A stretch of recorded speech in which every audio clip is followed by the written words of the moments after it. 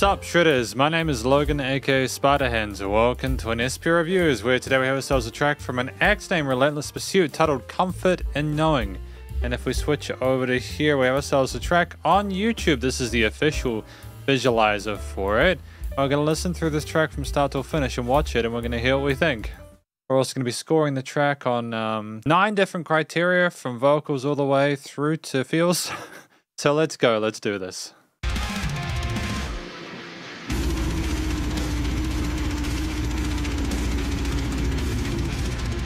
This is a very different band to what I've heard from Relentless Pursuit in the past. Something has changed.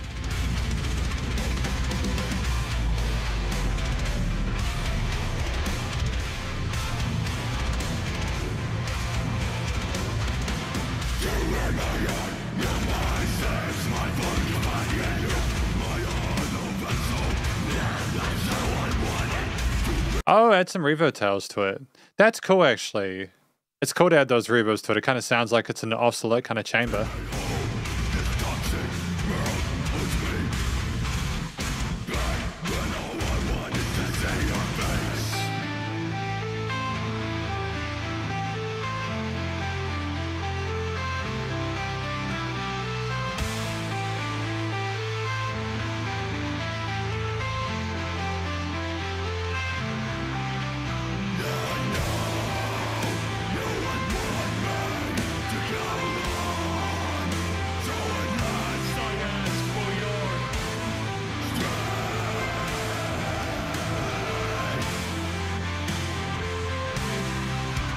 We've got like a tapped guitar riff on top there alongside those distant kind of clean vocals and growls, because I think that's kind of dope. There's a lot of really cool things happening here, both production-wise and compositionally, performatively.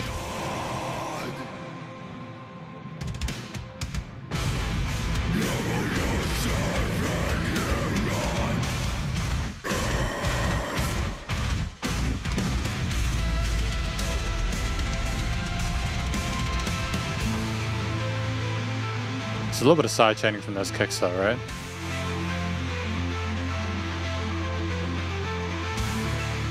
Oh, those pedal notes on the synths.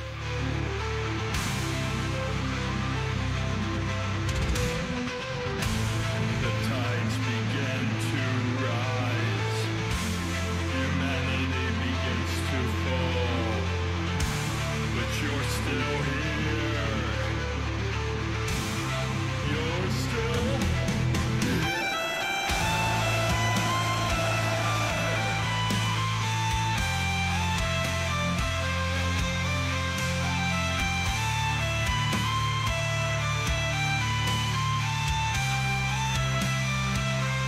There's something really unusual going on here, and I'm trying to figure out what it is. It seems like that solo is ascending, and if that is sound design, I don't know who they've got working on this, but that's some really cool stuff.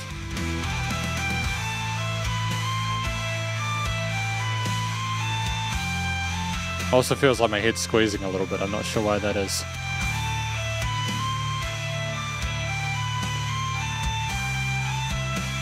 Wow.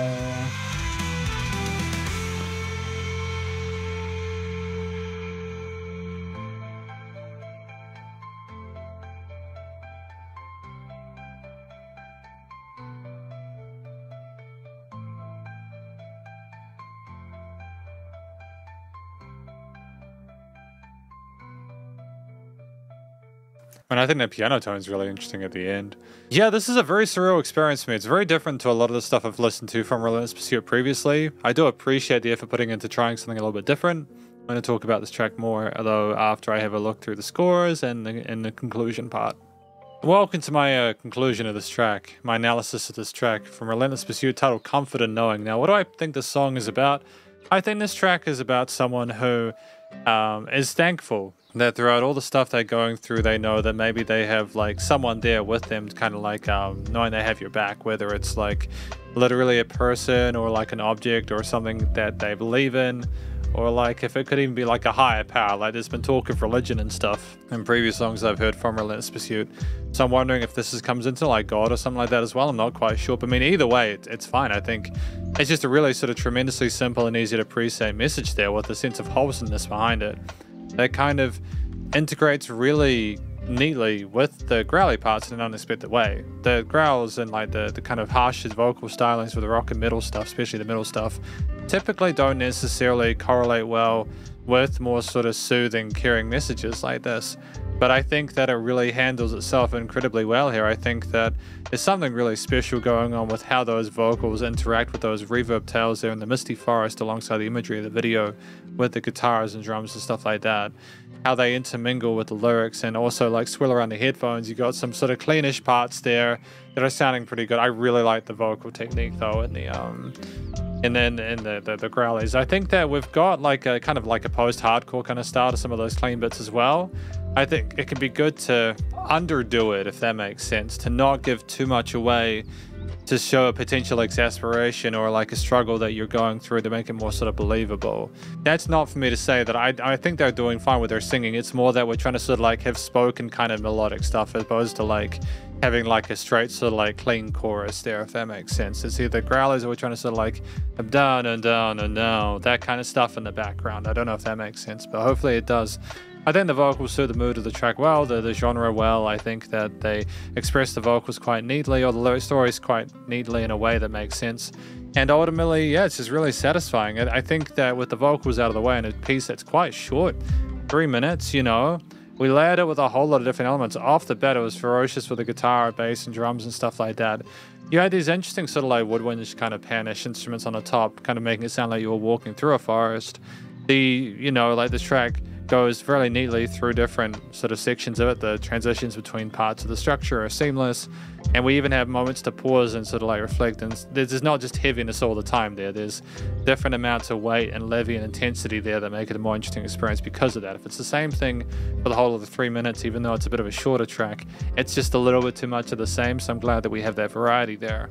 I think ultimately, if I talk about a few other favorite instruments that I have here, I think that the guitars are tremendous there. There are some really interesting sort of like tapped bits. I think there might have been guitar at some points there, but just the chug of the power chords there and the breadth that they had in the mix there and just the heaviness of them is ferocious.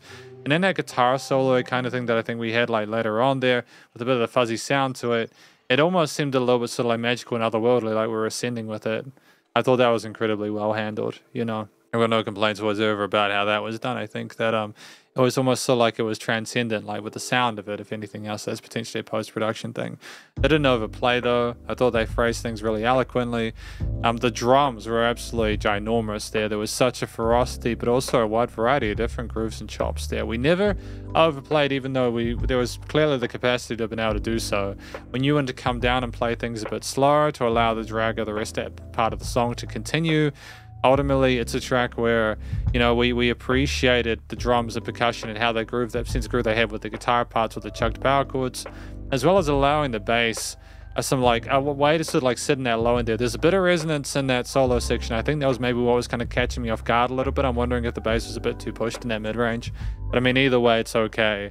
It might have been a stylistic thing, and that's totally fine. Ultimately, the bass played well with the root notes, the chord progressions and stuff like that was providing a sense of pace with the drums. So they were handled well. And again, I think there were these sort of like pan flutish kind of parts in there that are tapped and sort of harmonized neatly as like a higher layer on top of everything else there. Made it sound a bit more sort of like mystical, or a nice extra bit of color there alongside some of the more sort of primal power chords and sort of like blast beaty kind of like double kick kind of things. There was also keys near the end, and I thought they were great. I appreciated the fact that we had a clear sense of like pace, and we were very competent with both hands there, and we fleshed things out really neatly in a way that finished the track nicely and sort of summarized the themes we had musically, and before was creating a great way to sort of like end things. It was nice to have that balance there, that bell curve kind of peter out at that point there in a very satisfying manner. I think the instruments were played really well within this. I've got no complaints about the actual performance itself. I think that the vocals and the lyrics make sense together, and so it's just like the theme, how that ties together. And when I think about what we're discussing with like the misty elements of the synths and stuff like that, heaviness of the type of music we're doing with the drums, guitar and bass styles there with the power chords and the fast kind of like unforgiving drums, but also those moments of respite where things kind of go a bit sort of like softer or quieter, and you have a moment to sort of like breathe. It is almost like walking through a forest, occasionally being reminded of things and trying to like get through that, knowing that that person is behind you on your side. I think that's a really beautiful thing. And so I think ultimately, when you combine the lyrics and the vocals together with the style of the different instruments involved there, the short form piece makes incredibly good value. There's no filler within it. I think that the chord progressions and overall concepts here, as well as the tone of the instruments, so like that create an aesthetic there, which is very believable, and things are nicely connected, so well done. And I don't think there's a note out of place. I mean, finally, studio recording, mixing, and mastering was pretty good for the most part. I think the vocals, I can't tell if the vocals were a little bit quiet in the mix or in just the right place, like the reverb tails, whether they were trying to sort of insinuate we were in that forest. I think with that in mind, what I really appreciate about this is that you also have, again, a tightness to the drum, guitar, and bass parts. It was a ferociously heavy sounding rhythm section within this. There was a lot of low end kind of oomph there. It sounded great. It reminded me a lot of sort of stuff in the late 20, like it's kind of almost sort of a Murish with like some of the lower end stuff with the drop chords. And I think that, again, allowing the piano and those sort of like woodwindy kind of thingies up top there to kind of layer on and peter within the frequency spectrum there with very few resonant frequencies apart from the solo section where that was a little bit intense. But I think that things were nice and wide in the stereo field there. I think there was maybe a bit of filtering around the sides. I'm not sure, but the music surrounded you anyways. And ultimately, I think that, it was dynamic range and it was nice to allow without pumping, so the bus compression limiting was handled. I think overall I gave this an 8.1 out of 10, which is an incredibly high score for me. I don't really give many of those, but I genuinely feel as if this is a track where they ticked a lot of high points. I thought that a lot of the rhythms and chord choices and everything like that were great, but I also liked the restraint in certain sections there. There was enough to keep it entertaining and intriguing throughout, and it's just kind of indicative of the growth that Relentless Pursuit has had throughout their time making music, and I'm proud of them. But thank you very much for watching my review of this track from an acting Relentless Pursuit, titled Comfort in Knowing, and hopefully you enjoyed it. If you did, please do go show them some love via their various social medias and the YouTube page, and stay cool, stay safe. Please remember to support your local musicians and artists at this point in time, as they need to help more than ever through the crazy stuff going on in the world, and I will catch you in the next review.